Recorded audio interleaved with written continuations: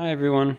I wanted to make a quick video just going over the hardware setup and then doing a quick demonstration of PiRaTN network, which was designed to work with ATAK in a way that doesn't require any plugins.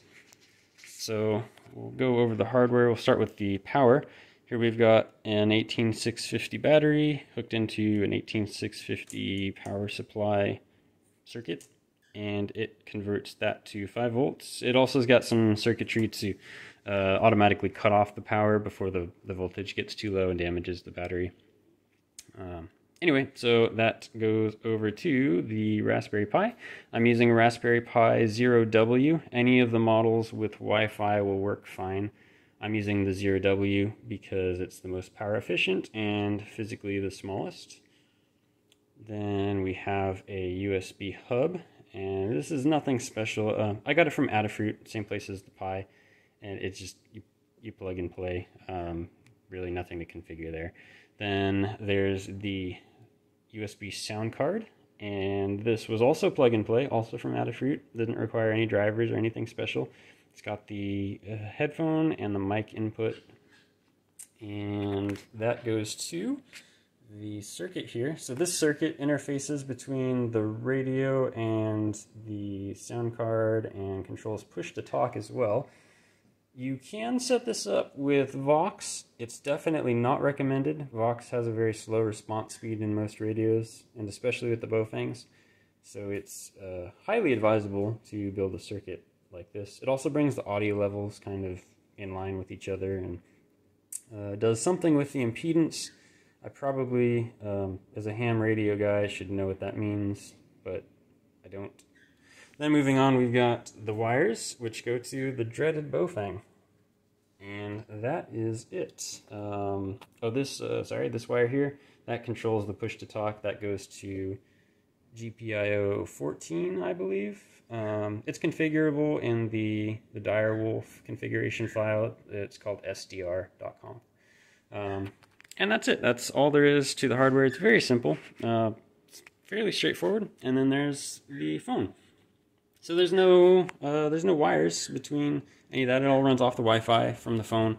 So the idea is that you just have all this stuff here kind of packaged up and inside a backpack or clipped onto the outside or something like that. Ideally, you'd sneak it onto your buddy so that you don't even have to carry it. You just clip it onto his pack when he's not looking.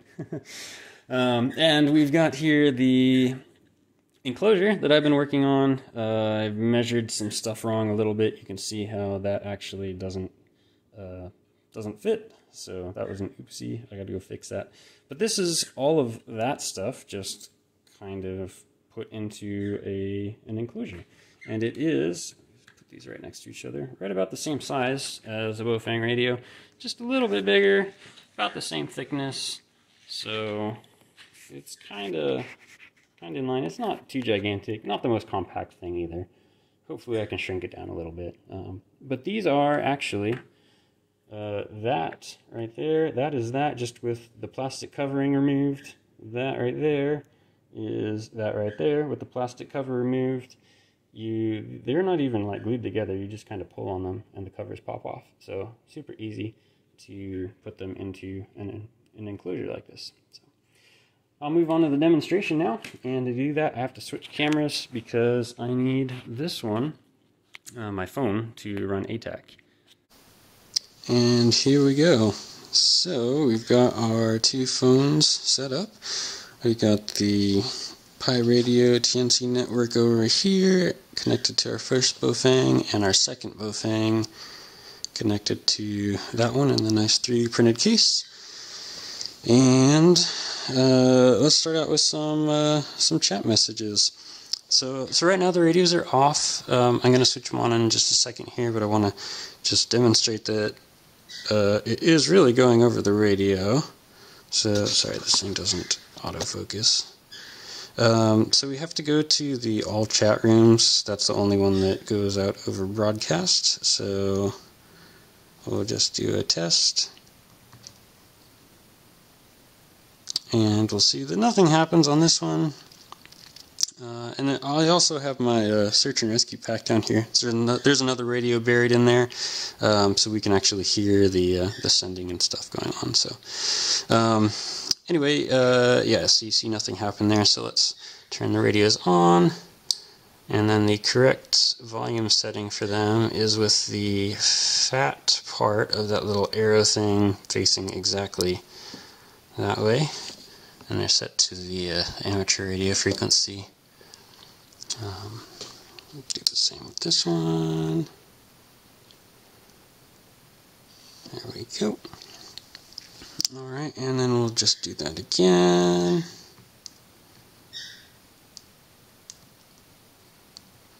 And here we go.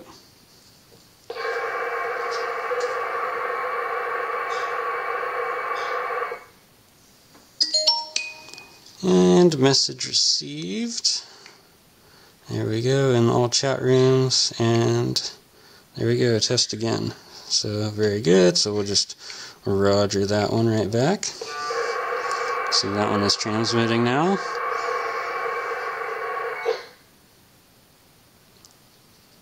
And we got roger. Alright, so chat's working, and I don't know what it's sending. What that was.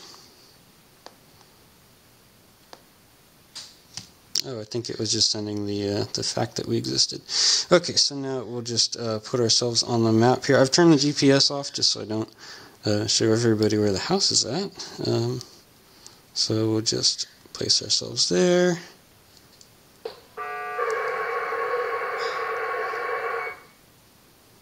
And there we go, we show up, KV95, KV95, and then we'll do the same with that one.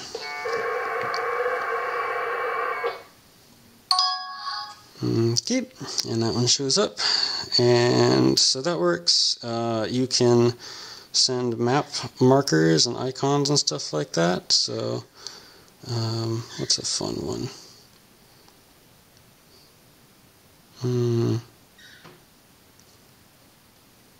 Pick P. There we go. What does that even mean? Pump? Okay.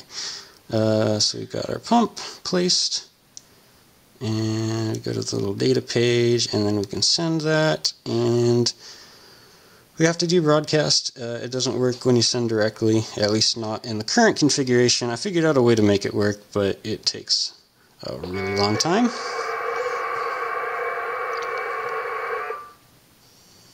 Go. Pump 1 has arrived on that phone, and we can do shapes as well, so we'll just do some drawing tools. Let's do that one. Okay, so we'll just draw our shape here. Let's maybe flip the phone that way, and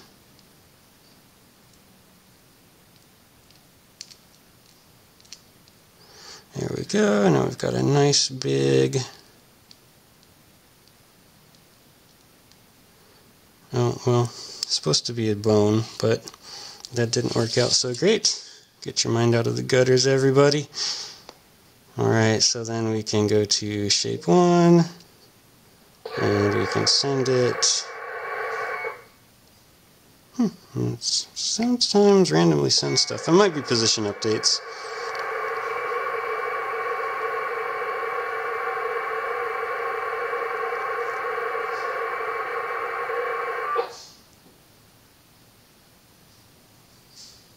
Okay, that one might have been a little bit too big or complex for it to send. Oh, never mind. It just took a minute for it to process. So there we go. We got our horrible dog bone. Yeah, that's pretty much it. You do need to configure the settings so that it doesn't automatically send things at like a super high, what do you call it, super high frequency, like the update speed, the update interval. It can, I mean, as you saw, it takes it a little bit of time to send each message. So if you have it set to like a 2-second position update speed, which is the default for when you're moving quickly, the messages take longer than 2 seconds. So you will never get any other communication between these other than a single radio just constantly broadcasting stuff out. So you do need to turn those down quite a bit, especially if you got multiple radios set up and going all at once. Anyway, yeah, that hopefully kind of explains some of how this works.